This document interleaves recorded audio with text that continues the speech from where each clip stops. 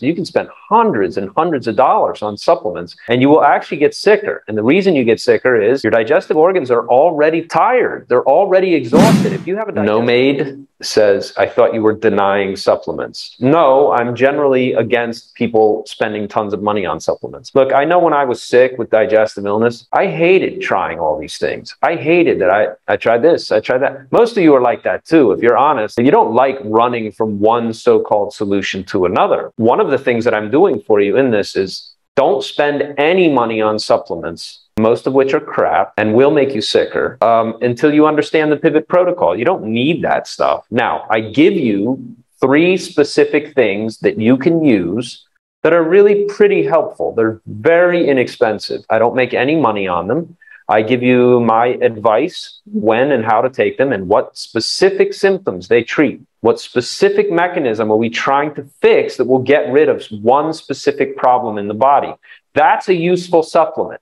People take all kinds of weird, supplements and like, oh, I drink aloe juice and I eat, ginger, I take liquor, licorice chewables or et cetera, et cetera, et cetera. It's like, but you don't need any of that stuff. And my suspicion is that if you're watching this, like most people, your budget also matters. You can spend hundreds and hundreds of dollars on supplements and you will actually get sicker. And the reason you get sicker is your digestive organs are already tired. They're already exhausted. If you have a digestive illness, part of what's happening is your spleen is overwhelmed and your liver is too hot by a long shot. So when you take lots of supplements, you're creating more work for the spleen and your liver's getting hotter. Well, that's the exact opposite of what we're trying to do here. So stay away from supplements. I recently added some important material on 7 supplements that are killing you. I forget the exact title, but if you log out of if you've been a member for a while, log out of your members area and log back in and you'll see this new report that I've put in there. It's actually a video where I'm walking you through 7 supplements that you absolutely should not have. If you have acid reflux, IBS, any kind of digestive illness at all, stay away from these things. You don't need them. It's a lie, right? Anybody who's telling you like, oh, take this supplement, take that supplement.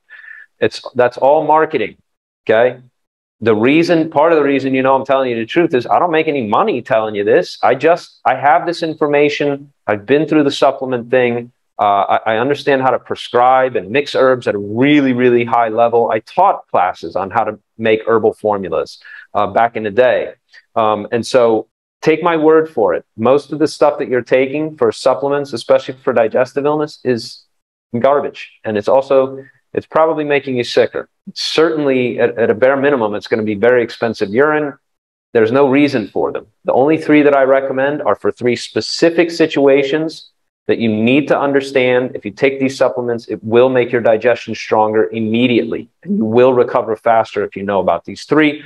Otherwise, I don't recommend a lot of supplements. And by the way, all 3 of these supplements cost about roughly $50 for a 6-month supply. $50, 6 months. So whatever that works out to, it's less than $10 a month. Okay? If you're serious about getting well, these things may help you. But again, you don't need to spend a lot of money on supplements. Don't do it. Save your money and recover faster by skipping all that stuff. So no, I'm not against supplements. I'm against wasting money on stuff that makes you sicker. You should be too.